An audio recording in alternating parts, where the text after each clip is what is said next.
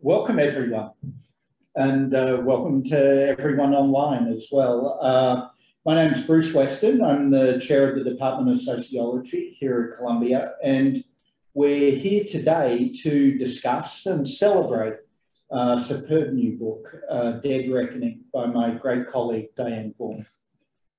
And Diane is a professor of sociology and a distinguished sociologist of human relationships, of organisations, of technology. Dead Reckoning is Diane's fourth book, and it follows her milestone publication, The Challenger Launch Decision, that analysed the catastrophic crash of the Space Shuttle Challenger. Dead Reckoning returns to the area of aviation, this time studying the remarkable human achievement of air traffic control. The great hallmarks of Diane's work, in my view, are a relentlessly sociological view of technology that is inextricable from the social relationships that work, sometimes with mixed success, to construct shared understanding. Like her earlier work, Dead Reckoning is rigorously empirical, impressively so, I would say, and beautifully written. It's a model of historical ethnography and a great intellectual achievement. We have a wonderful panel to discuss the book this evening. First, Diane will introduce us to the analysis of Dead Reckoning. Next, we'll hear from my colleague, Gil Eyal, professor of sociology here at Columbia. Gil himself has written powerfully about the sociology of expert judgment, its organisation and social construction. One of the things I really love about Diane's work is the way it creates conversations between the social sciences and the physical sciences. And tonight is no different. And following Gil, we'll hear from Venkat Venkatasubramanian. Venkat is a chemical engineer and the Samuel Rubin Peter G. Weil Professor of Chemical Engineering at Columbia's School of Engineering and Applied Science.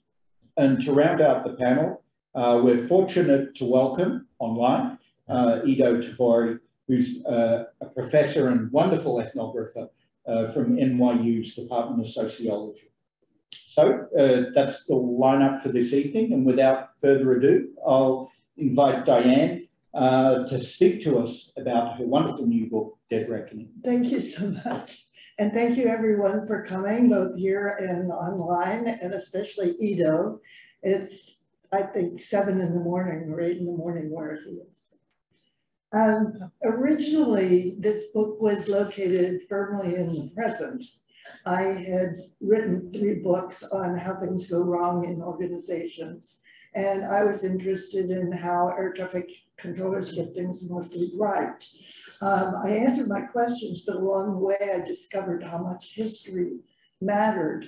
And then the book became an historical ethnography that investigates the relationship between institutional persistence, change, and agency. The research encompasses the life course of the system from system emergence through 2017. Over the life course, the system persisted and increased in safety. This despite the actions of powerful social actors in the institutional environment that created periods of decline when risk increased. Moreover, in recent history, the system survived 2 crises. The first, when then President Ronald Reagan fired over 14,000 striking air traffic controllers in 1981. And the September 11th attacks was the second. So surprisingly, these 2 crises, 2 shocks actually to the system, were absorbed by the existing structure rather than eliminating or destroying parts of it or changing its basic direction or being taken over by privatization or single corporate ownership. So I had to ask the question of persistence and what role controllers can play in that.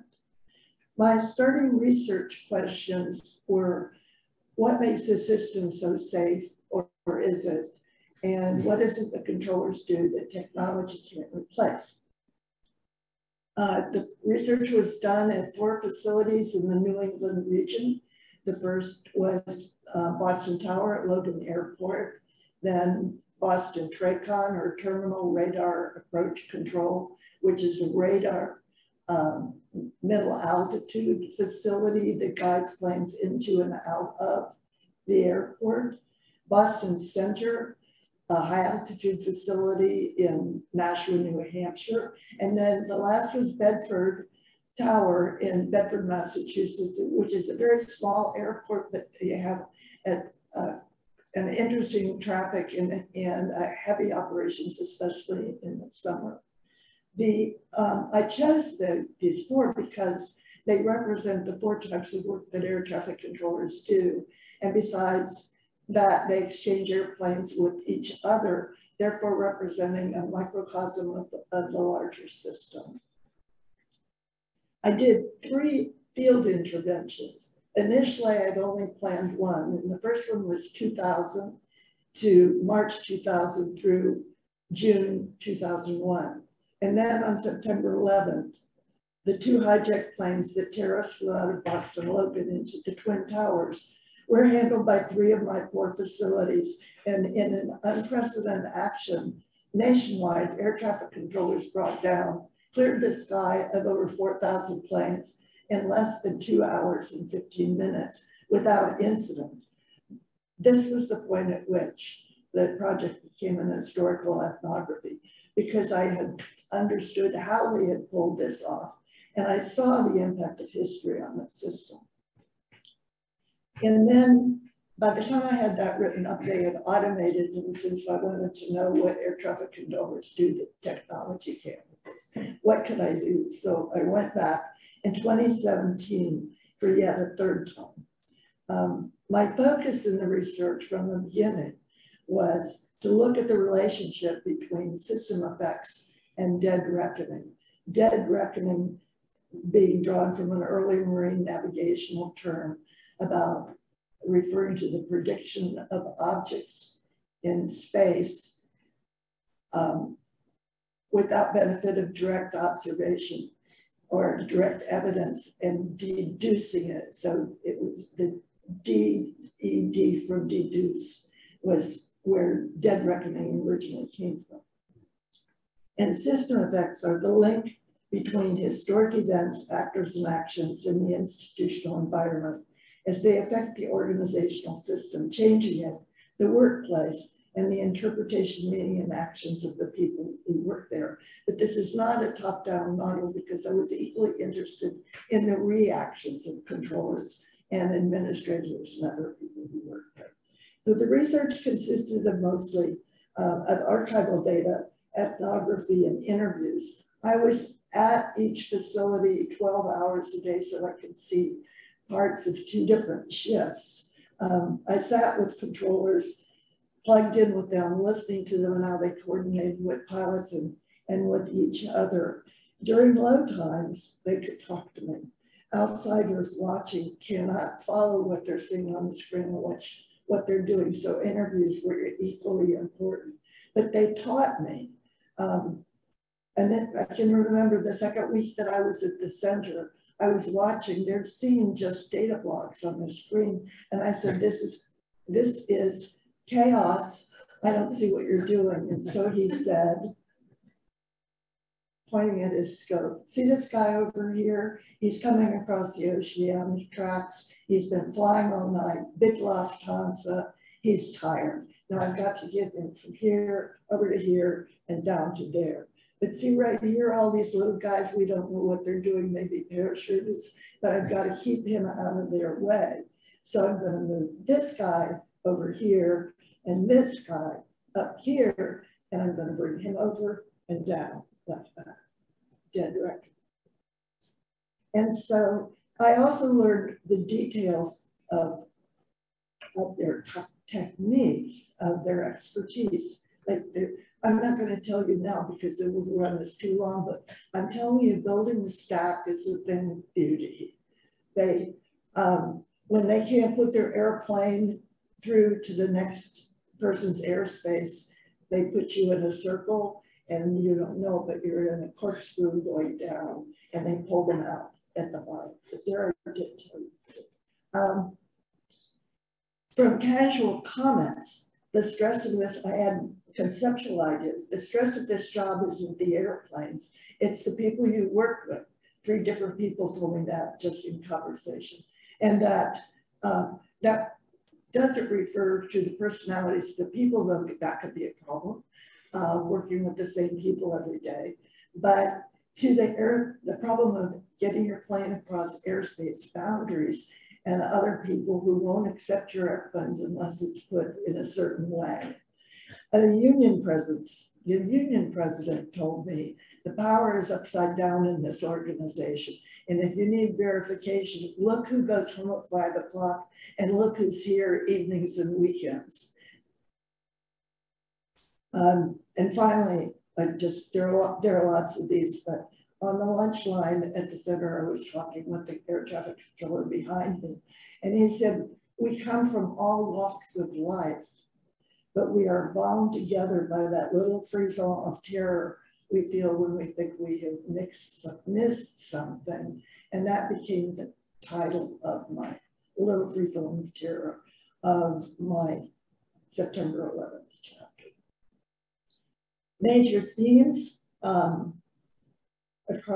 patterns across all of the facilities were historical contingency and unanticipated consequences, the changing nature of work over time, training from skill to expertise, and the fundamental transformation of controllers, both their skills, visual, hearing, perceptual prioritizing, and including for most of them a fundamental change in their persona. They become controlling and other characteristics that they have in common.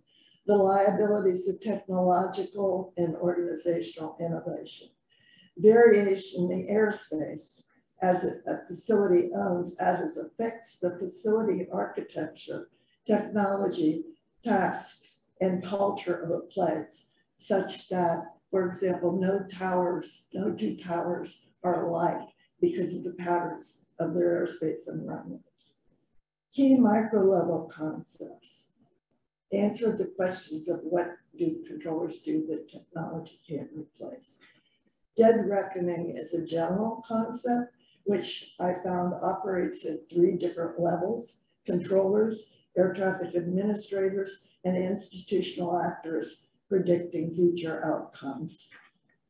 Ethnocognition. Ethnocognition is an anthropological term that was created by Clifford Geertz that designed to explain to anthropologists that their basic task was to not to observe, but observe the native view, not impose their views on the other. But in this research, it becomes a sociological concept. Not only is it distributed beyond the room, which Hutchins would hold, but it is layered, as DiMaggio talks about in Culture and Cognition. It is layered from the institutional environment through the organization and through them. So cognition is shaped. Boundary work becomes really a key process. Controllers do 2 kinds of boundary work. One is they move airplanes off the invisible boundaries and lines in the sky across them. And second, in doing that, they have to contact other controllers, so they're also moving across the boundaries of the physical plants on the ground. But boundary work in this book comes in a variety. The kind of types of boundary work that Lamont and Molnar described, that is social, structural, cultural, and symbolic boundary work. We see them enacting those as well. And then also boundary work is power work by certain actors.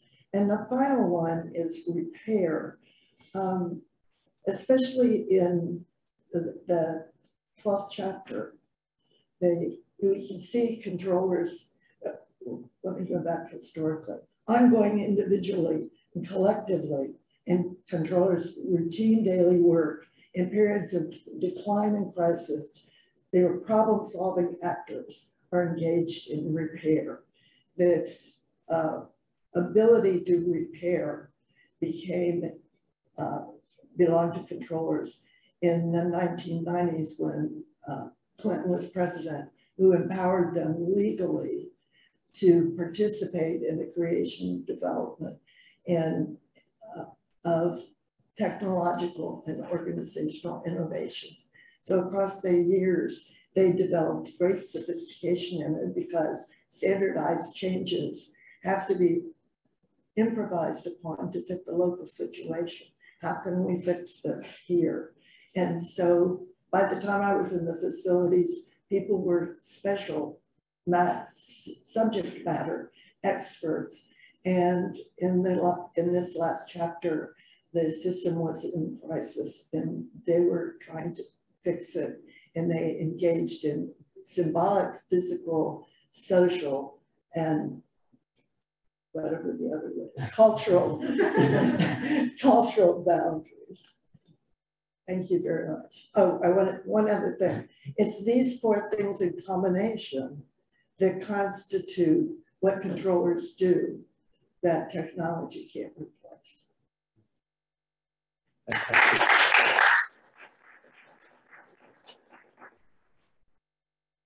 Thanks, Diane. Gil? It's a good title, huh? Dead Reckoning. I've been walking around now for weeks with this book under my arm, and I can see people on the subway looking at me with curiosity. It's the new one by Jeffrey Archer or maybe by Jane Harper. Boy, it's thick. You know, I can see them salivating, you know, the idea of 600 pages of murder and suspense and plot twists.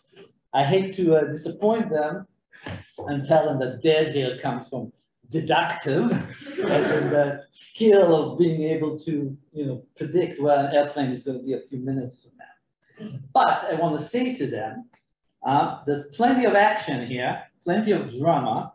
You have no idea how miraculous, what a miraculous thing this book is. This book is what happens when the irresistible force meets with the immovable rock and kapow. Because what is an air traffic controller? An air traffic controller is somebody who maximizes time and who is obsessively, overwhelmingly conscious of time in its smallest increments. As Diane puts it in the book, they are supremely conscious of time, schedule, efficiency, impatient with delays. They prioritize, organize, they have in mind plan A and plan B. Automatically in everyday social situations, they multitask and scan. This is an occupation when you can get your head smacked by a clipboard because the trainer standing behind you just lost it completely because you wasted 4 seconds. 4 precious seconds that you could have used to build a hole where you could have put the next airplane coming around the bed, and you wasted it. Pow! Right? Air traffic controllers are the sort of people who, when they go to sleep, they don't count sheep. They line them up on the runway, build a nice hole for the next errant sheep, and expedite, expedite, expedite. That's relaxing for them. They even say it's boring. So there you have your irresistible force. But on the other side, you have Diane. Hands down, the best ethnographer I know. An ethnographer is also conscious of time, but in a completely different way. Ethnographic time is long and patient. An ethnographer doesn't move things along. She must wait until things happen. And she takes the time to observe how time is organized, measured, and experienced by local actors. And she takes the time to observe what happened during long intervals of time when it seems like nothing happens. She asks the same questions again and again of different people, or of the same people at different times. And she revisits. After 9/11, as you've heard, so ethnographic time is the exact opposite of controller's time. And among ethnographers, there's nobody more patient than Diane. Hell, this book took 20 years. So there you have your immovable rock. And they clash. After a month in one facility, a controller asks her, "Aren't you done yet?" We are used to finishing something and moving on. We never take work home. This would drive us nuts. So Diane says, you know, for ethnographers, 3 or 4 weeks in one place is nothing. I'm still getting my bearings. All jobs have tasks that must be performed on schedules and deadlines that have to be met. And the differences between the tasks, time schedule, and productivity in air traffic control in my academic training and experience indicated these meanings were culturally and occupationally specific. Understatement of the year, Diane. They are all about finishing something and moving on, finishing something and moving on. They never take work home. Against the pressure of this irresistible force, we become aware that ethnographic time consciousness is all about preserving and recording even what seems to be of no consequence, what doesn't seem to bear mention, preserving even when nothing seems to have happened. If you are an ethnographer, you record it, you preserve it, you do not move on. You take it home with you, you turn it over in your head, you find a place for it in your notes, then you reorganize your notes and you find a different place for it. Now it fits in a different story. Can you fathom the amazing skill that has gone into writing this book? 20 years after these little, seemingly insignificant events have transpired, they are recalled in exquisite detail and their emotional bearing is conveyed and they fit into several interwoven stories told in this book. Now the clash, of course, is between the time of practice, driven to its utmost logic by the need to keep pushing tin, and scholastic time, the privilege of the scholar to freeze time in its tracks, slow it down, rerun it again. But unlike in many academic books, here the clash is productive and instructive. The irresistible force and the immovable rock discover points of contact and convergence that are extremely illuminating. Finish something and move on? Never take work home? Not quite. Diane discovers that there is something that controllers also preserve forever, namely their mistakes. Their recollection of them is crystal clear even years later, just like an ethnographer. They're never finished with them and they never quite move on from them. As one of them says, if I shut my eyes, I could still see those 2 airplanes. They take these close calls home and they turn them over in their heads again and again, gnawing on them until they're raw and painful. And even if they wanted to forget them, the group won't let them. They have nicknames for that. They are known forever among their peers by their worst moment.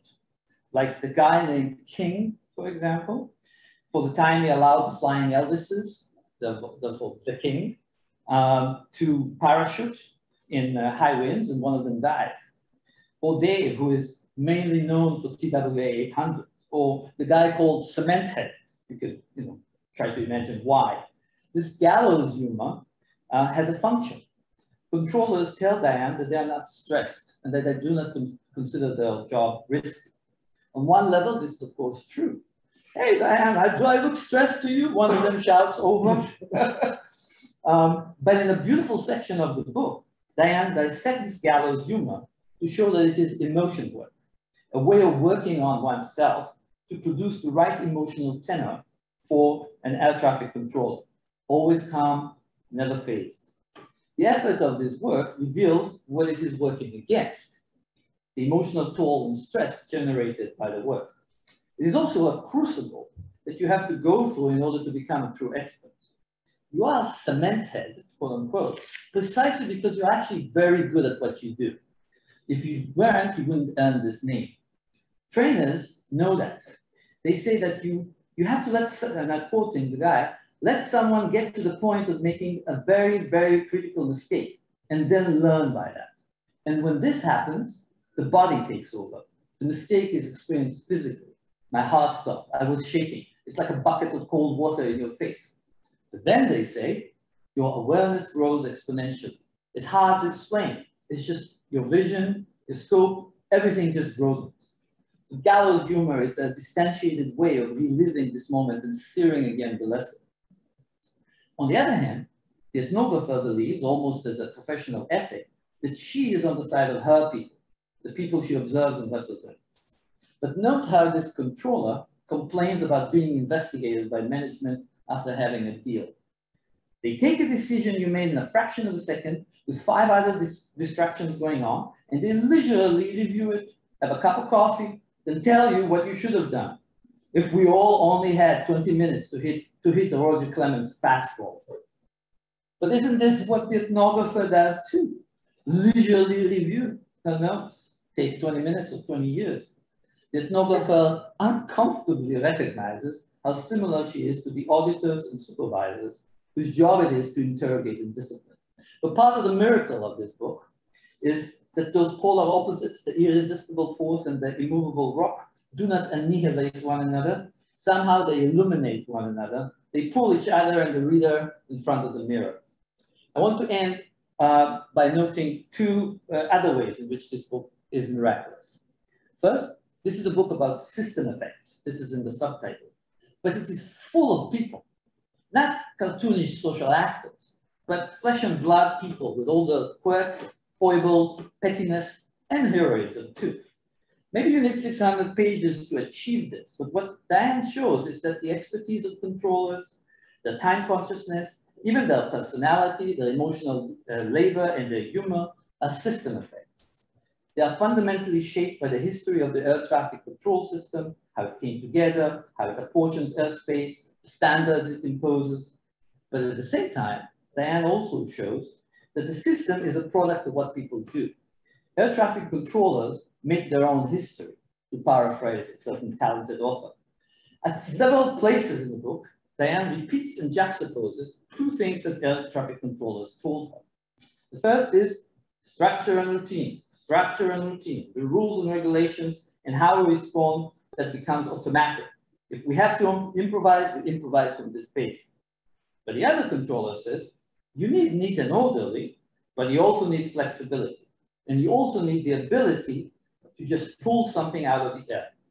In sociological jargon, this is about structure and agency, both those books. But they each emphasize something somewhat different about the duo.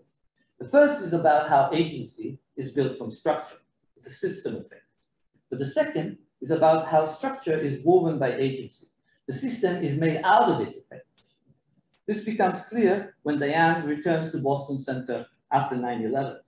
The system is in the process of being rewired. The rules and regulations are there. They occupy 2 8-inch thick binders placed in the middle of the watch desk. But what they mean is anybody's guess. Supervisors congregate around the binders, trying to settle on a collective interpretation that they can communicate back to the controllers. Gradually, the system is rewoven, not from the new rules and restrictions, but from how the rules are interpreted, bent, or even ignored by the controllers. From the vantage point of the ethnographic revisit after 9/11, it reveals that this is how it works all the time. The system is constantly made and remade out of the system's effects.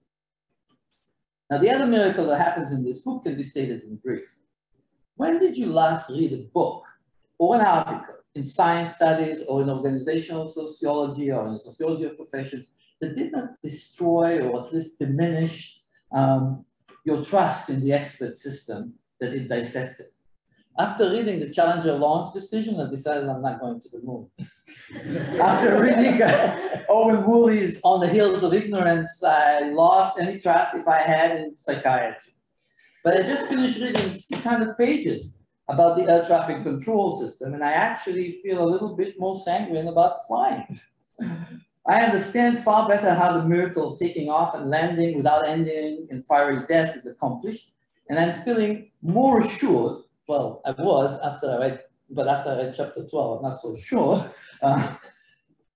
How is it that ethnographic observation, fully attentive to the social construction of air traffic control, does not end up deconstructing its object and leaving it forever ungainly, entrails exposed, no longer able to win our trust? What is the secret sauce, Diane? Please tell us, because we need a lot more of it. Could you reread that last? Thank you.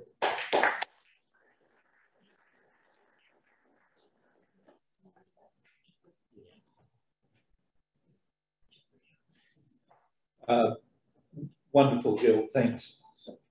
Venkat, please. Thank you.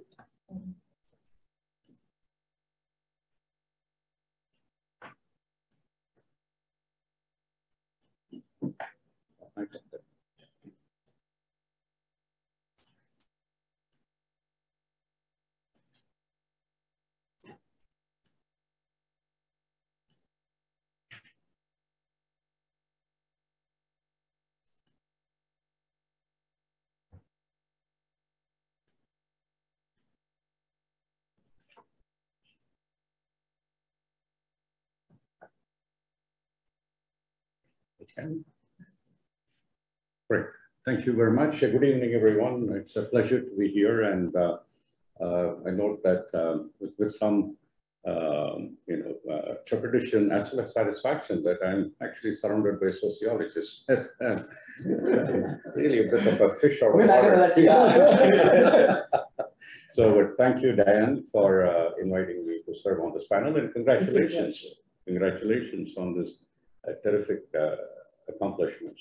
I was just reflecting on what Gil said towards the end of his speech. I just flew in from Houston, and I've been reading Diane's book for the past 2 weeks, getting ready for this panel. And my first concern was, with all the delays and so on, and I'm sure it must have crossed Diane's mind that my flight is not delayed, that this becomes an issue. So thankfully, it arrived on time. But both during takeoff a couple of days ago and then landing today, despite all the optimism you have in the book, and as Gil pointed out, that Diane explains how tenuous this whole system is, and that we really have to work at it to keep its integrity. And it's not going to be reliable all the time by itself. In fact, there are forces at work which are actually eating away at its core in some ways.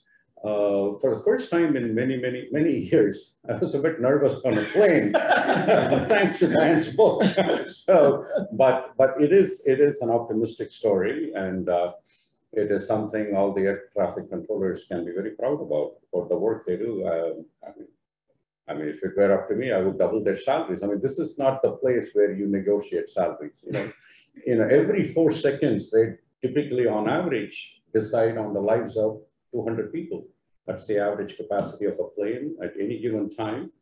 Any decision they make about a plane, there are 200 lives there. And so this is not where you negotiate minimum wage. So, you want to pay them well enough that they don't want to strike. They actually come to work, and they are happy to come to work, and they do their best job. And we attract the best minds to come for that kind of work. Anyway, that's a different story. So when Diane and I spoke about this, she asked me to kind of give a systems engineering perspective. So I'm a professor of chemical engineering, and my students and I, we develop mathematical models of risk in complex dynamical systems. The idea is to be able to predict the level of risk so that we can control it, possibly eliminate it wherever we can. So this is a bit of an engineer's take, a little more nuts and bolts and nerdy. Sorry about that, but that's the nature of the job.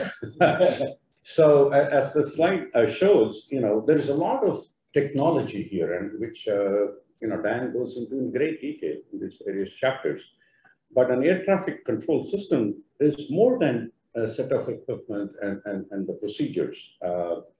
It's what we call as a socio-technical system, where the social component is in fact more important than the technology components, because, and then statistics show in other such socio-technical systems, such as a chemical plant failures, which also by and large chemical plants are quite safe, but they do fail once in a while. But when they fail, it's front page story in New York Times, and dozens, sometimes hundreds, and in the worst case, thousands of people die. And so typically these accidents occur due to human errors. Something like 70% of the time, it's really human mistakes rather than equipment failing. That way, the human component of these socio-technical systems are very important. They are full of these self-interested agents. They are trying to do the best in order to deliver the minimal risk to the system. And if you look at it, and again, it's really a systems perspective. That is what she's providing. It's a complex network of interactions among equipment, processes, people, incentives, regulatory policies, and the overall environment in which they work. And so over the years, we have looked at these kind of systems, not air traffic control, but my students and I have looked at chemical plant failures. We have studied the Columbia and Challenger disasters, where you have written a book about, and the failure of chemical plant accidents like Bhopal, and then Fukushima nuclear thing, and then the Northeast power failure in 2003. So we've looked at a mining disaster in West Virginia. So over the years, we have looked at a variety of these systems to understand how and where these particularly catastrophic failures happen, where the whole system collapses. And it turns out, complex systems don't fail because one thing goes wrong somewhere, or one person made a mistake somewhere. It's usually a number of things go wrong. In fact, they've been going wrong for a long time. It builds up. And so each time when somebody cuts a corner in order to save some money, usually that is the case, or save some time sometimes, they are eating away at the safety margins, which we as design engineers put into the system. But if you do this for a long enough period, you've eaten away all the safety margins, and then any one thing could make this thing fail. For example, when BP oil spill occurred in the Gulf Coast in 2010, people looked into the OSHA citations in BP organizations, and they found that leading up to the Deepwater Horizon accident, as an organization, BP had about 800 violations, small and large. These are OSHA inspectors coming and then kicking the tires, surprise inspections, and then noticing, deviations from safe operating procedures here and there. Something could be as simple as not wearing, proper protection equipment, or something a little more serious.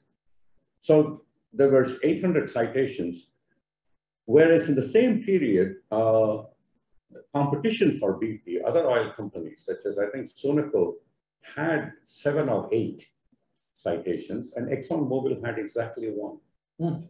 So if I were the VP for operations for BP and looking at these numbers, I won't be able to sleep in the night, right? So because these numbers tell me that if there is going to be an accident, is not the question. When there is going to be an accident, because the people are violating all kinds of things here and there, that it's a question of when and not if. And then sure enough, this thing happened. And there were similar leading statistics for the West Virginia mine disaster as well. So the reason I mention all these things, because we've been looking at these kinds of things through my center in the engineering school, which Diane is a part of, where we are studying going around the various figures there, SARS epidemic, what led to that global, and then we are currently studying the causes and consequences of this particular one. The central figure there you see is the BP Deepwater Horizon, then comes the space shuttle disasters. Johnson & Johnson had to recall 100 million bottles of children's Tylenol because of a catastrophic failure in the quality control in the supply chain. Lehman Brothers failure belongs to the same class of, the global financial crisis belongs to the same class of systems, not least. And global warming is another example of systemic failure, where the system is the entire planet now.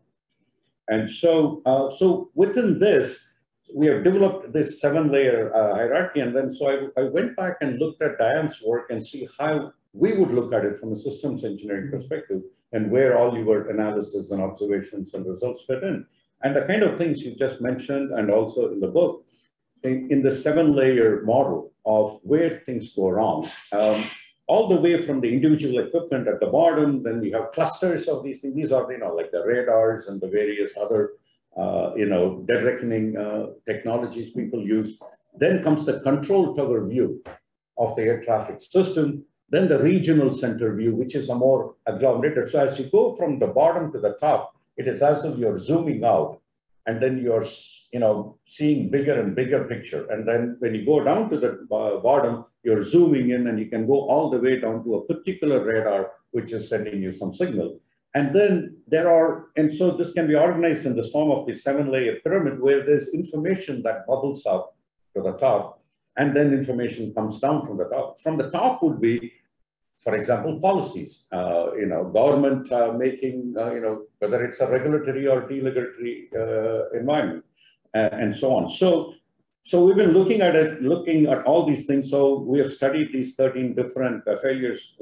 After reading the book, I've made a note that I need to sit down with you to go over this thing in some more detail. And then because we found that there are about 700 different failures that have happened in these 13 disasters that we have studied, which can be classified into these primary categories of monitoring failures, decision-making failures, action failures, communication failures, and structural failures. And so that prompted me to, think about a bunch of questions, which I sent to Diane in advance so that she can have some time thinking about them. So what are the different classes of failures that she saw in her work with respect to the air traffic system, and what do they teach us about why they happen and how they happen? What about analysis of near misses data, when planes come very close to each other? And how do top-down policy changes affect, things up and down the hierarchy, for example? As she mentioned, 2 shocks to the system. One of them was Reagan firing all the controllers. So that's again a top-down policy change. So how did the system actually react at these different levels? Similarly, how to bottom up? It's empowering people at the bottom is absolutely important, because they are the ones who know what is going on in the system, and they need to be part of any changes and standardization. And I'm glad President Clinton's administration did that.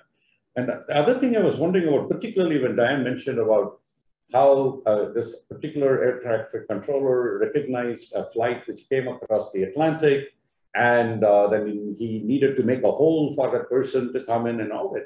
So, I was, where they're anticipating moves and what kind of things they need to do. This is sort of like chess masters playing a chess game, where they anticipate various, role of the adversary, and then making, appropriate things. So, we have some ideas about how chess masters think about the various, pieces on the board, and then how they cluster them and so on.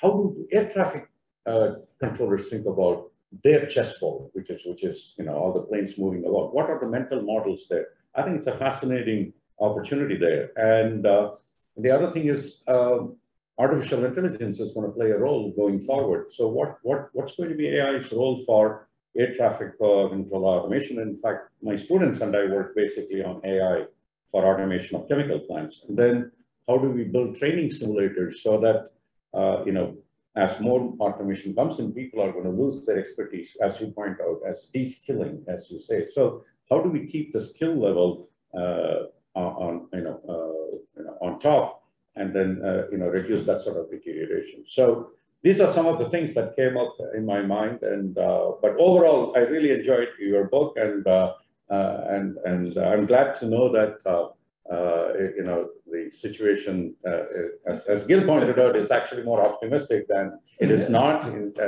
which is usually the case. But we cannot take it for granted, as you also caution us, that we really have to make sure that the system continues to deliver. And again, thank you again for the opportunity, and my apologies to Arlo for running a little bit over time, as usual. So, thank you.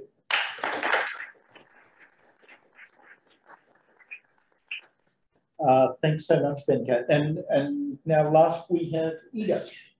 Yes, so our final speaker is coming from Zoom, over Zoom from Japan. So I'm actually going to ask our panelists to move into the audience so that you can see as well.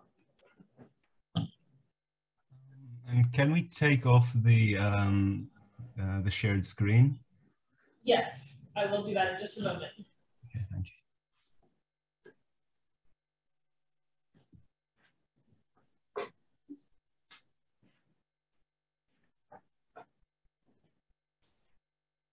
Up a little bit.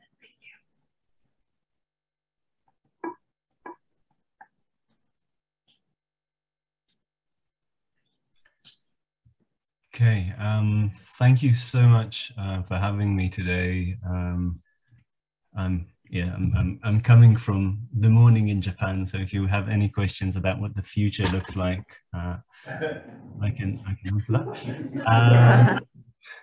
And it's really a fantastic pleasure to talk about Diane Vaughan's book. I mean, Diane's work has been formative, I think, for me and for a lot of ethnographers, for how we think about our objects and how to take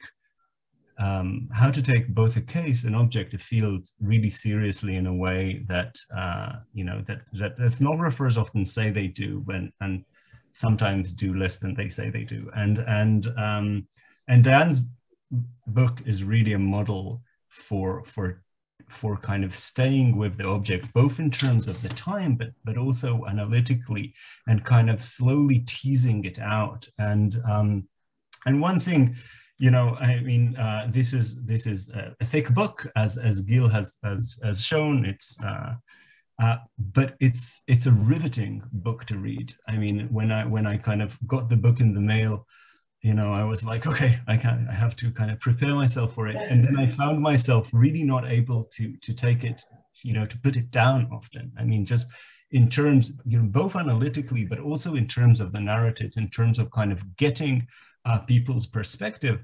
And I think one of the things that makes this such an accomplishment is, when we do an ethnography, we bring to life a certain kind of scene, but also kind of an interactional exchanges. And here you have kind of a field site where the exchanges are often very kind of quiet, in monotone almost, extremely heavy jargon. It's an incredible hard kind of place to tease out the narrative because the field site itself seems to kind of resist it. And yet what Diane shows is if you stay enough with the phenomenon, you can really kind of show the narrative drama of it in a really terrific way.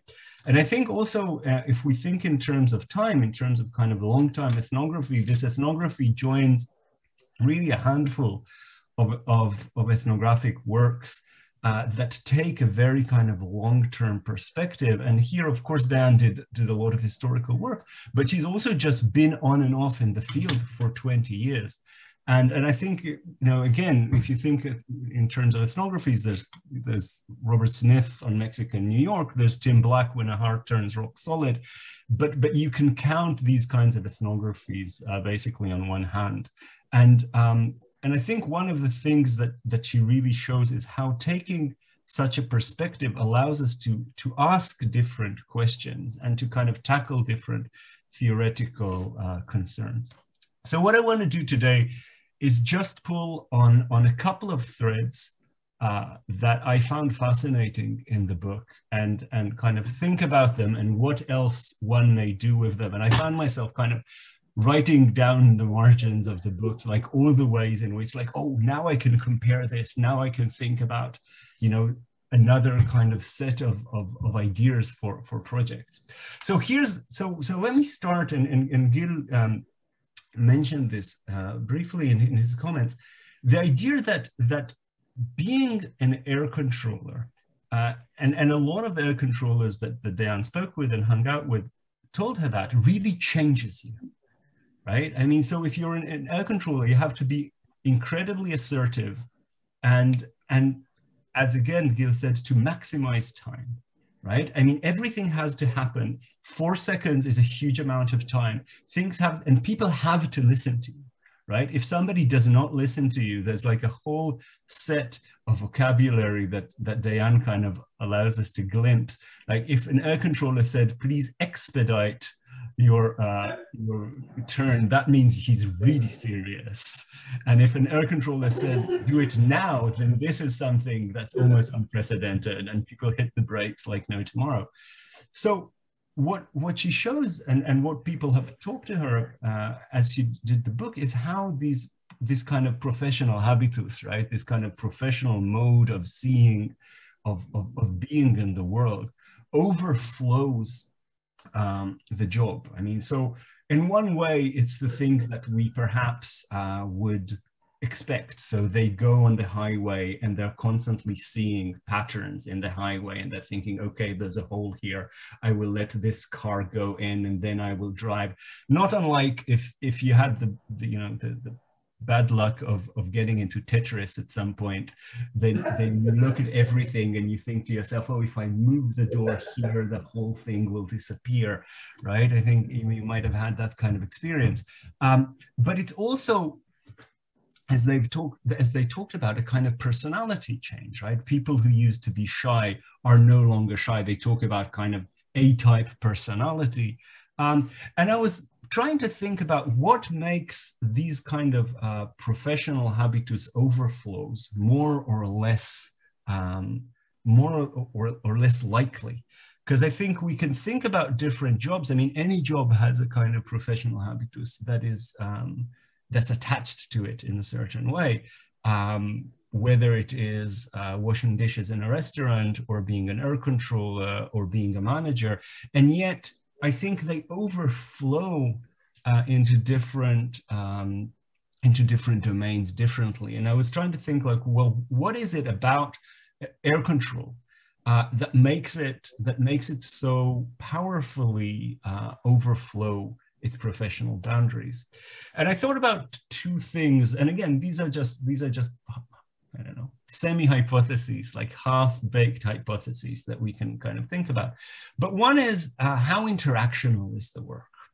Because I think one of the things that Diane shows is they're constantly working with the people, right? They're working with the pilots, they're working with other controllers, they're working with other centers, TRACONs, towers. They're constantly having to kind of have their work is inherently interactional in this way, right? In which other forms of work are less interactional, or less, or maybe the interaction is more with technology or with the task than it is with other people.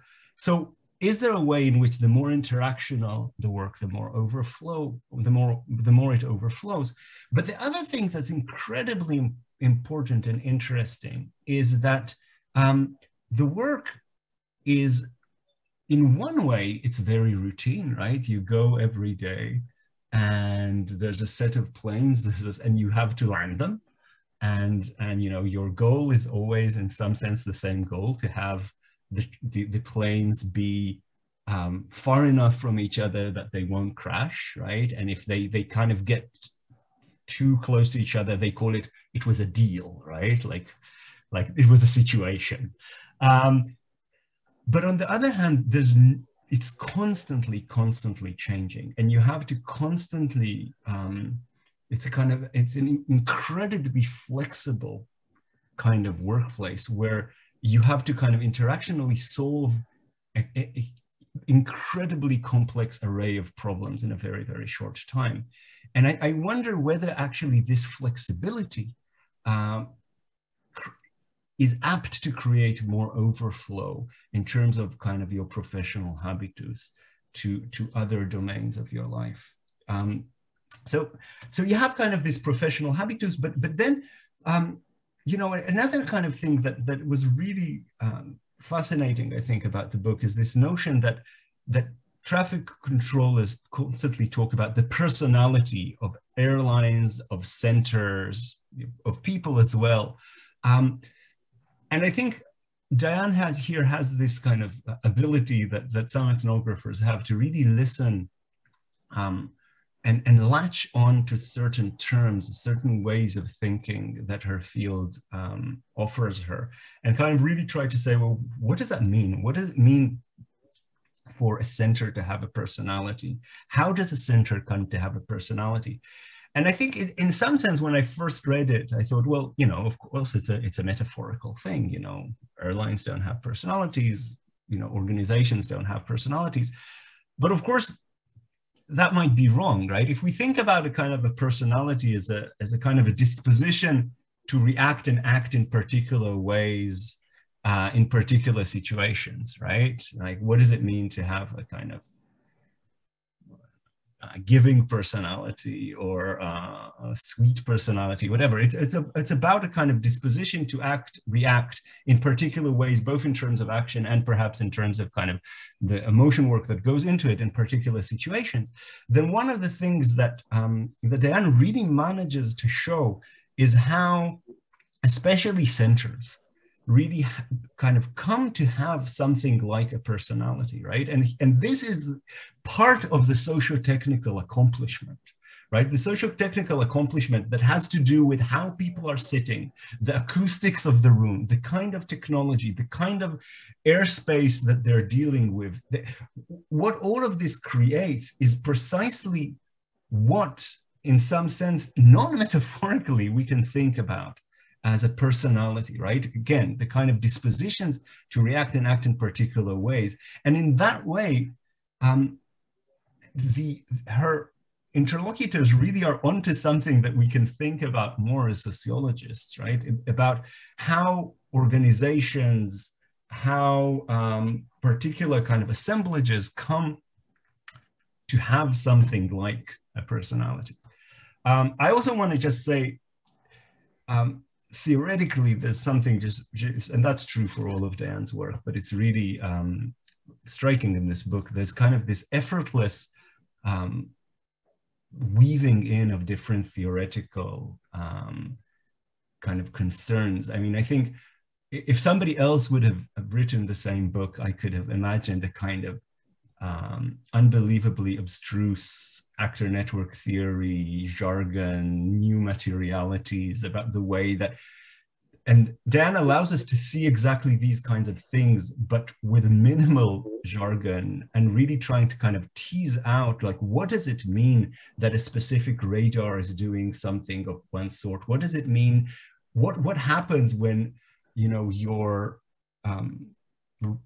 radios stop working, your handhelds stop working, how people can kind of work within the world and within the kind of material routing of their worlds to make their work doable is something that's constantly there. The last couple of things I wanna talk about, and I hope I won't go way over time. One is, and again, this is something that Gil has kind of mentioned, the kind of emotional stance of these people. And here I know that when you have 640 pages, the last thing you want to say is, I wanted to know more. But I did want to know more about one of the things that was really striking is the kind of ways in which, I mean, of course, this work can be very, very stressful, and you see it when something goes wrong, right? I mean, the way in which people, you know, can relive these kind of deals, the kind of close calls that they had and the disasters years later shows the kind of, in some sense, background or of kind of high stakes and a high pressure workplace. But on the other hand, they constantly tell her, like, look, people constantly tell us that it's high stress, and we actually sometimes don't even want to say that we're air controllers because people are going to ask about it. And it's actually not stressful. Like, one of them says, like, my life is stressful. I'm getting divorced. I can't control anything. Here, that's like the least stress I have.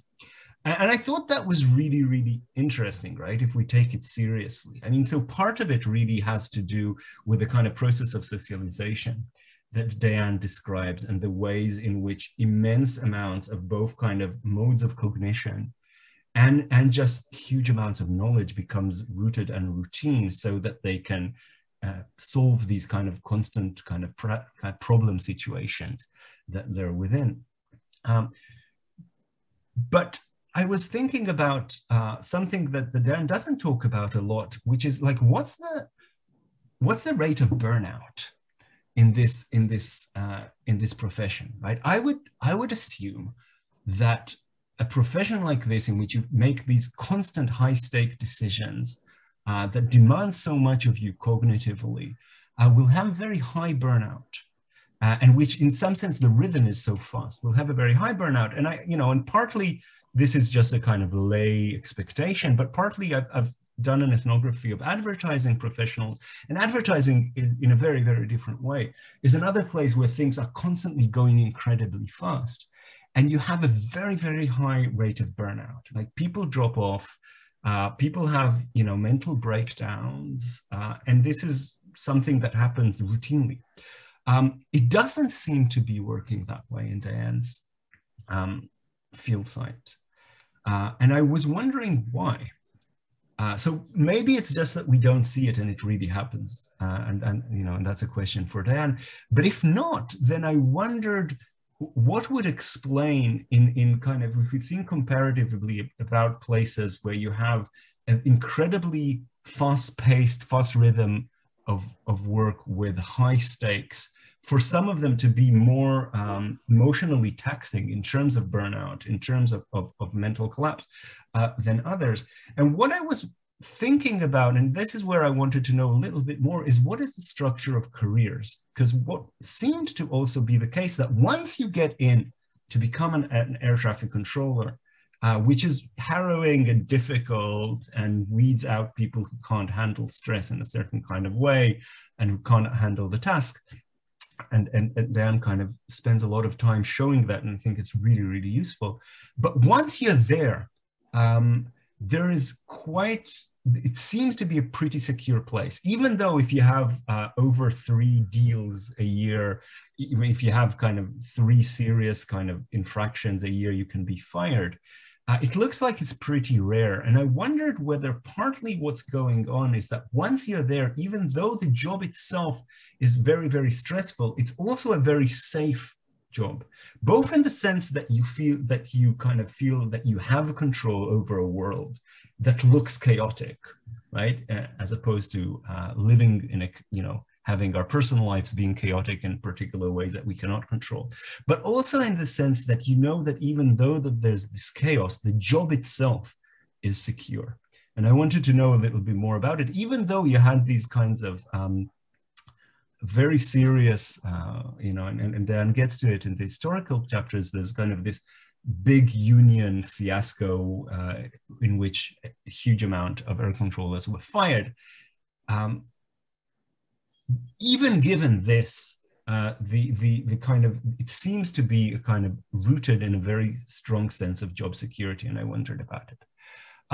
There's more things that I wanted to talk about, but I'll stop here for time. But thank you so much for letting me read it and think about this work, Dan.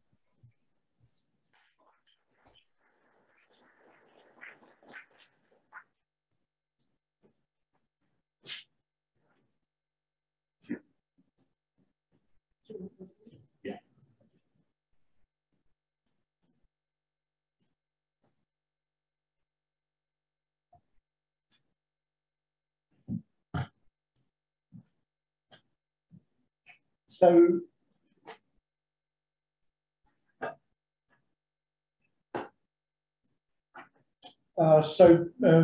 before we open the floor and hear questions from you all, and thank you very much, Iddo, too. It's good to see you. And I want to turn to Diane and ask her if you'd like to respond. I would, and first I want to say thank you all for such careful attention to a long book, a long detailed book, and how much I appreciate the range of ideas that you have raised in terms of how the arguments in the data book work. I think I'll follow the order. I'm just thrilled that you remembered all the, like, you've been able to absorb all the little details by the clipboard and the nicknames and all those wonderful things that I just loved. I want to say that these people are amazing to be around. And to Iddo's general question, I'll apply this later, but they can be, they're incredibly direct, which is how they have to be with pilots, but they're also so funny. I mean, the things that they do, I walked into the Boston Tower one day and they would tend to, depending on where I was, they would tend to forget me, especially in radar rooms, which are dark. And so I got to see a lot of things that ordinarily I probably wouldn't have. And there are 5 positions in all air traffic control towers. And the 3 that talk to the pilots the most are called the front row. And the front row all started, for some reason I missed why they did it, but they all started doing Kegel exercises while they're talking to airplanes in with them. I mean, yes, okay. But they're like, the joking that they do is also in line with what you were talking about the sense of humor. One controller said, there's nothing too cruel if it's funny enough. And the way they sing each other up, and the aspect of being a controller means that's a part of the job. And one of the supervisors told me that when the women give as good as they get. And this kind of camaraderie helps to bind diverse people together. It's not everyone's happy with it, but there's a tend to interpret it as, if they're singing on me, I'm a member of the group. And indeed, one of the people said, actually, this was a person at Bedford. She said, we sit there for a long time and we don't have a lot of traffic. And so we begin, talking about each other, which is something I never liked to do. She said, but I think that there's something about it, that's the only way we keep our energy up when traffic is low, is to stimulate each other so that we don't have to go from 0 to a full stop. So even the humor has a function in their eyes, but she's the only person that said that to me. And I wouldn't have thought of it, I don't think, but just insights came multiply. So your comments were really great. I think in you seriously wanted me to respond to this. I'm going to frame this. He said, how is it that ethnographic observation, fully attended to the social construction of air traffic control, does not end up deconstructing its object and leaving it forever ungainly and trails exposed, no longer able to win our trust? I think a lot of that depends on the subject matter. And the amount of time that you can spend in a facility. It's not, the different conceptions of time between our profession and their profession that Gil remarked on is really central. And that conversation, when you're still here, really struck me about the different ways we operated, and they take that home with them. And, I operate differently because I work in a different profession. But I think it's crucial with ethnography, especially, to spend a long time in the field. So the fact that I was willing to stay 12 hours a day and see 2 different shifts the different crews have different personalities. And so the work is different as a consequence by the way that people work together. But I do think that that phenomenon, I'm trying to think about uncoupling. Uncoupling was also a historical process book. And it was a lot of individual stories put together in a historical process of a transition. And that the people who spoke to me were willing to spend long hours with me because they needed somebody to talk to, apparently. And I was the neutral stranger. So, but that doesn't give me this bright, rosy feeling that, you know, that you're safe on the airplane, or that you, analogically, you're safe in your relationship. That makes you worry about your relationship. So I think that the subject matter does make a difference. And so I did bring with me your chart.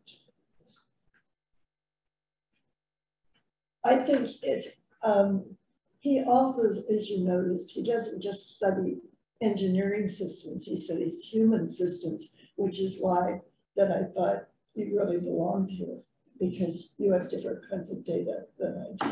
And I thank you for being on the panel so much. I tried to answer some of your questions, and we're going to save a lot of them for a private conversation. Sure.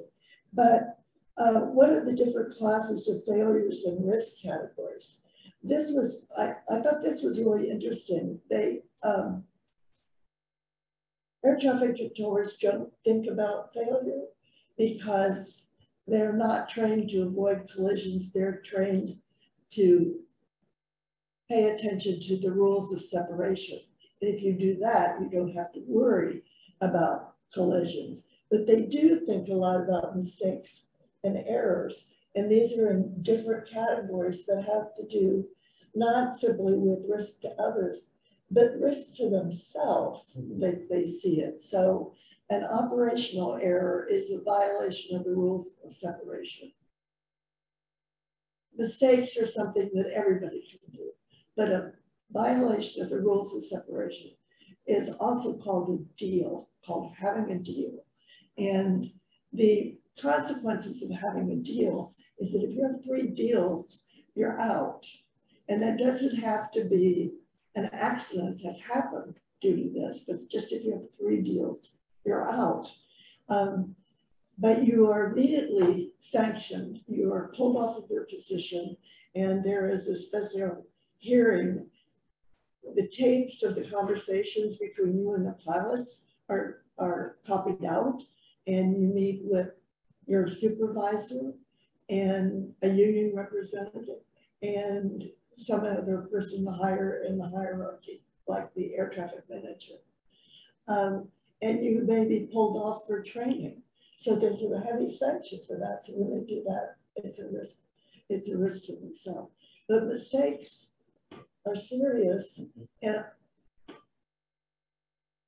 but I don't think they come in really, well, they do come, there's a mistake is a failure to do something that doesn't have any consequences. And then there's a mistake like you missed something, right, which has consequences. So there are categories too at the individual level. The, on analysis of near misses data, they do that in the larger facilities locally, but nationally they do it. And near misses locally sometimes are sanctioned and sometimes are not. But at the national level, there was one time when I was there in 2017, when there were 4 near misses at major airports, towers, that were almost of the same kind. And these resulted in changes in policy that were standardized across all the systems, all the different kinds of facilities that were towers. But it affected TRACONs too, because they were the traffic was in the tower. but the causes of mistakes, because the airspace differs, the causes of mistakes are different at each place, and standardized changes don't always fit the local situation. And in this particular change, the ground controllers were told that you need to tell pilots to stop at each crossing intersection. And if you previously, you didn't do that. You gave them one and said to proceed to so-and-so. So this happened on the ground? Yes. Not in the air? Right. No, it happened in the air, but it had to do with the ground control. Oh, okay. And the other thing was that, so she had to make the change of announcing to each pilot to have them announce and tell them at each crossing point. And this added 18 seconds to each plane. And this threw everything off for her because it's a small airspace with crossing runways. And so it's really hard to tell what's the positive and the negative of that. Training simulators for new personnel, yes, they have that. They've had that all the time. De-skilling from over automation, yes, they have too. The last chapter is about, you asked about top-down policy changes. The last chapter is about how a perfectly organized change had unanticipated consequences that had huge effects on controllers. And this was when not only did they automate, but the automation plan was more full in terms of modernization they wanted to consolidate all radar facilities and all the TRACONs, I'm sorry. They wanted to consolidate all the TRACONs, but they've done that successfully with large TRACONs that all had the same airspace. But at Boston TRACON was an experiment, and they were going to put smaller TRACONs with less complex airspace into Boston TRACON. So there would be 3 in the new building. And it wasn't through any fault of their own, but they didn't predict the kinds of consequences because they're not used to thinking about these things. But first of all these places were in small dark rooms with elbow to elbow. And as one person said, we moved from a shoebox to an airplane hangar. It had a high ceiling.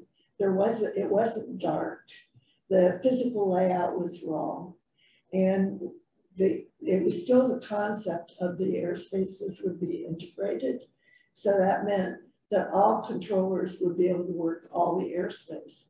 But the Manchester controllers from the smaller facility were used to they had a different cultural way of doing things. They didn't have the same kind of practice with crossing runways. And the first one they tried to train failed. And so this was the chapter where it was like controllers engaged in repairing. This is one I didn't hear about, but I got to see it. But the point was that there were terrible resentments and conflict between them, rather the kind of cooperative categories that you need for controllers to coordinate as they're supposed to. And it was really dysfunctional and increased risk. And so, but they just couldn't foresee this. And I think in terms of your work, the greater the complexity of the system, the greater potential of failure, no matter how prepared and how organized they are. So more on that later. And Iddo, thank you so much for coming in. You're still up there. Can you see me? I was really excited to see how you were able to take the qualitative data of the book and apply it in analogical circumstances that applied to other kinds of professions. And I know you've got a book coming out too on professions, so you've been thinking a lot about that. The special language, the occupational professional habitus that you mentioned, and the special language like personality and how it applies to other possible situations or circumstances. This was how controllers distinguished one facility's characteristics from another.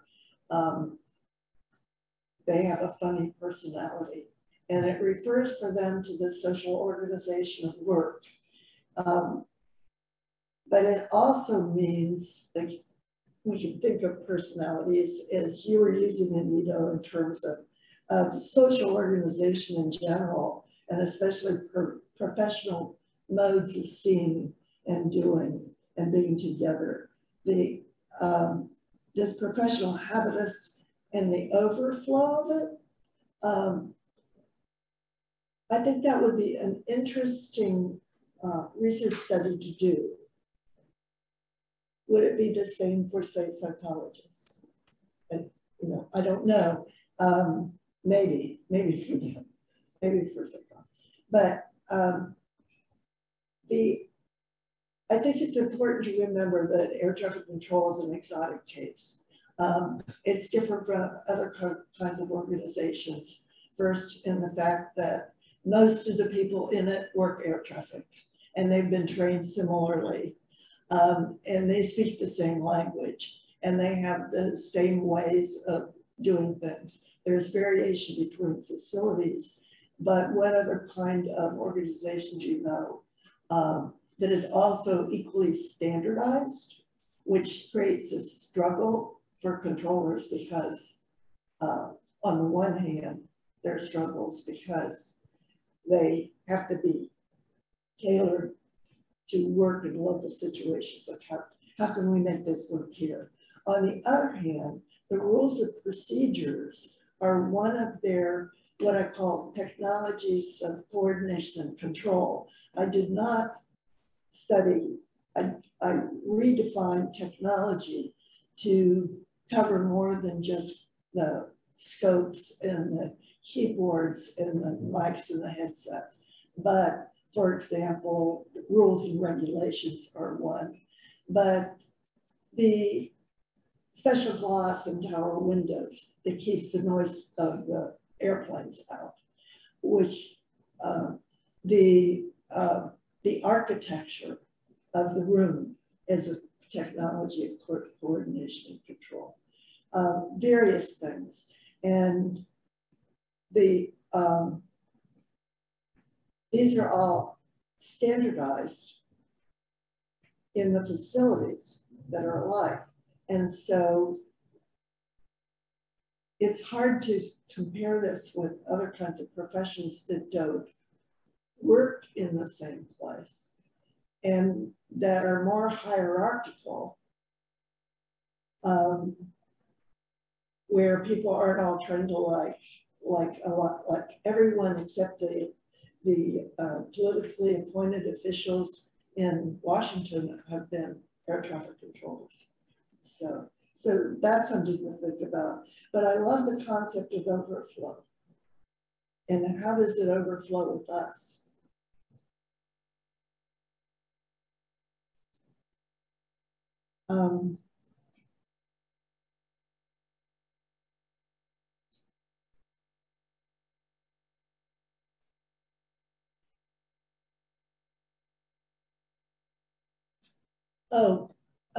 The technical failures you pointed out, you were talking about when the equipment fails and how they have to carry on.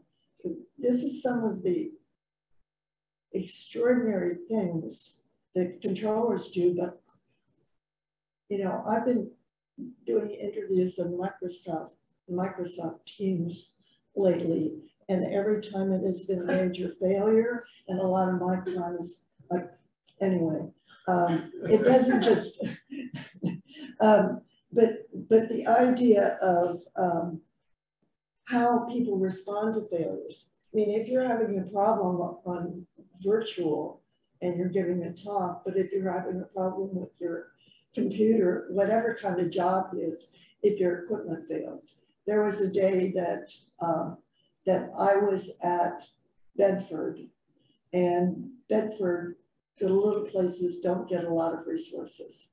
And when I started the study in 2000, the equipment was 1960s equipment at every facility, and I was wearing a 1960s headset, just like they were working in 1960. This is in 2000, computer scopes. And this Bedford was in the worst shape. They had foot pedals to operate their mics, and those foot pedals were taped in place. And there were days when they came in when they had to tape their foot pedals. But I was there on a Sunday, which is a high traffic day for them, because that's when what they call the weekend warriors come out, the people who don't really know how to fly, that are coming out to use the airport, and the pilots who are taking pilot lessons or training pilot lessons from the pilot schools. A lot of them come here from foreign countries, and they don't speak English. And so there was a lot going on, and all of a sudden the main microphone failed. And when they tried to use the handhelds, they had 2 handheld microphones, and both sets failed. And so what happened? The person who was the lead controller, it's called the local controller, had an idea. There were 3 of them there. And he explained to me what he did afterwards, because I didn't know, but he ran like an air traffic race, a racing competition, where the air traffic controllers are in the back of a pickup truck, and they have a different way of talking, because pilots could hear nothing. So he signaled them. There was this old-fashioned signal line, and he signaled them about how they should indicate with tips of their wings and so on. And so this rules, the rules and order is a very good thing, but there's going to come time for you when the rules are going to go out the window, and you're going to need an idea, and you better have it. And that was his idea, but that came from his history of moving up in the system from small to larger and larger. Why didn't one of them go to the local Radio Shack and pick up a mic? Too far. Yeah. Well, they did call their air traffic manager back there after everything had been resolved. Somebody did come and help them. But it was an hour. Yeah. Anyway, I'm rambling now. Once I start talking about air traffic control. We have a little bit of time for questions. Why don't we collect a few questions, and I give Diane a chance to respond, and I think well, they may have questions for or for Gil or Venkat or Iddo as well, but that will quickly take us to time. So the floor is open, virtually and physically. So I have another question. Sorry. Can you come stand in front of the yeah. So something hear you. Stand like this. Okay, sure. And so and what we might do is collect a number of questions and do it that way. Sure, but I will talk to Diane and not to Beyond. Right? So I have another question about the overflow of the professional habitus, which is something that I'm personally interested in. And I'm just curious, because this is such a standardized form of behavior and kind of like an ethic, basically, that is expected of them. Every second counts. Everything has to be very standardized. So one question is whether there's room for individual creativity, for some variance that people bring into their professional actual communication with pilots and the way they organize air traffic. That's one question. And the other is whether you have seen that this sort of demand for maximal efficiency and precision and cool-headedness does seep into other domains in their lives, like when they talk to their colleagues about how they should engage in their personal lives. Do the values of efficiency and precision precipitate into that too? Okay, thank you. Good question. Yeah. Any more from the floor? Do we have online questions? Yeah, we're seeing things in the chat. It's other stuff. Okay. Yeah.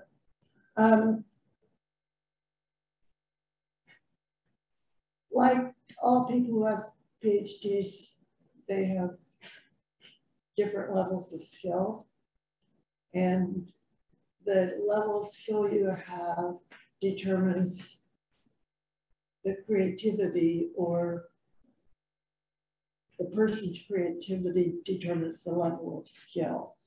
And this has to do with technique and how you move your airplanes. And the way you see the traffic pattern, you have to have a plan A and a plan B. And the more experience you have, the better that you can plan, the better your dead reckoning, and the more creative you can be. Like the trick is to do the least work possible and accomplish the most.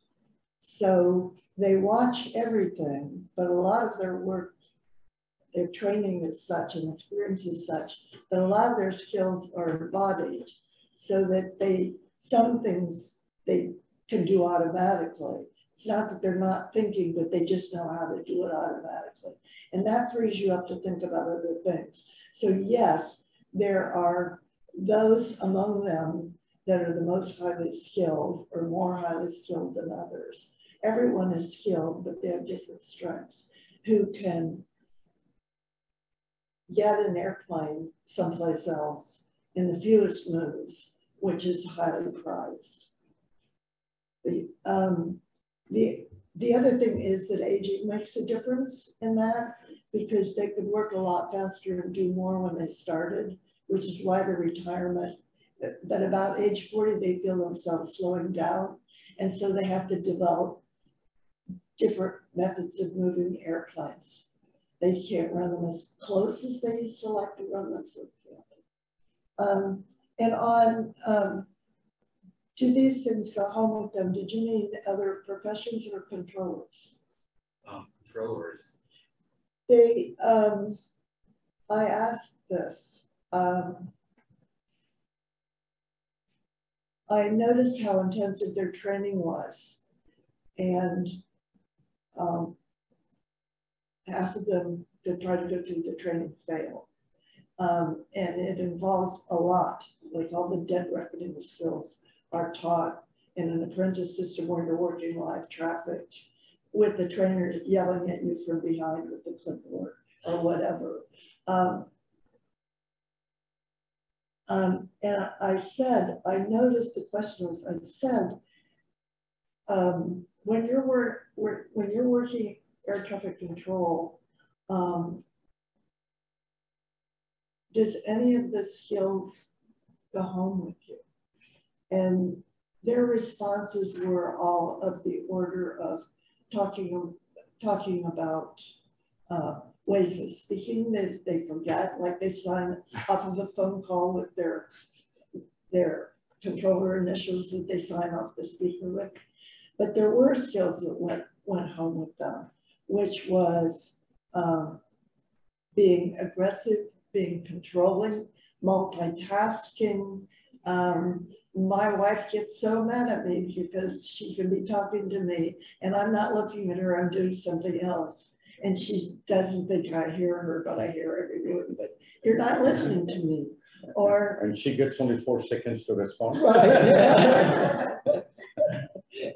That's pretty much it, actually. He said, when I asked that question, he said, another person said, I have a 13-year-old son. Do I have to say more? I treat you like pilots. I'm going to ask you the first time. I'm going to tell you the second time. And the third time, you're going to do it like it or not. And they talk about being systematic and prioritizing. And they can't stand a slow response. And I can remember, I don't think I put this in the book, but I can remember being at Bedford and he said, how did you happen to get into this project? And so I started and he said, it wasn't a hard question.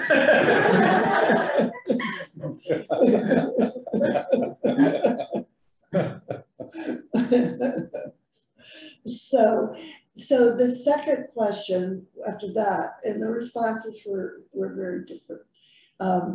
But those were some of the main patterns. That speed, you have to get this done quick so you can go on and do other things. But the other question was, does any of this, do you feel that any of this has changed your persona? A fundamental change in persona. And most of them said yes.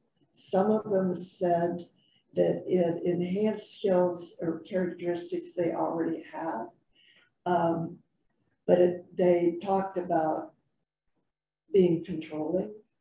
The men talked about big egos. Both men and women talked about being shy.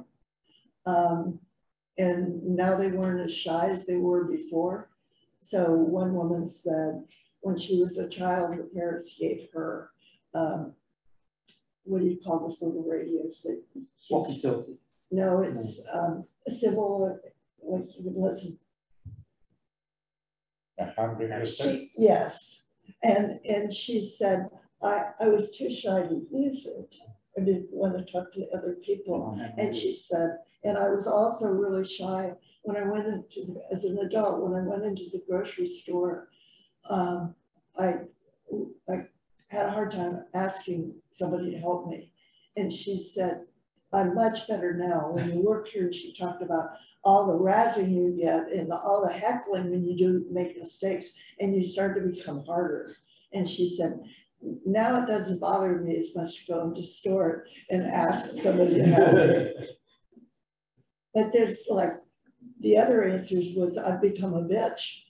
So there are extremes in the way that they have responded. And I think the women responded more than the men. One woman talked about some of the characteristics that she became very aggressive and take charge person. And that she didn't like, and assertive, and she didn't like the way she was. And I said, and she said that, and then I said, she said, no, but by the time you finish your training, you're hard. And I said, is it better? And she said, no, it's not better. So it made her a different person, but it wasn't a better person. So yes, it does.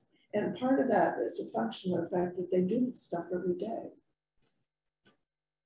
So that's part of it. So there's an occupational hazard kind of yes, but it's also an advantage because they talk about when they go away for a 2-week vacation, they have to start up really slowly because they are not as fast and they don't have these honed skills, right?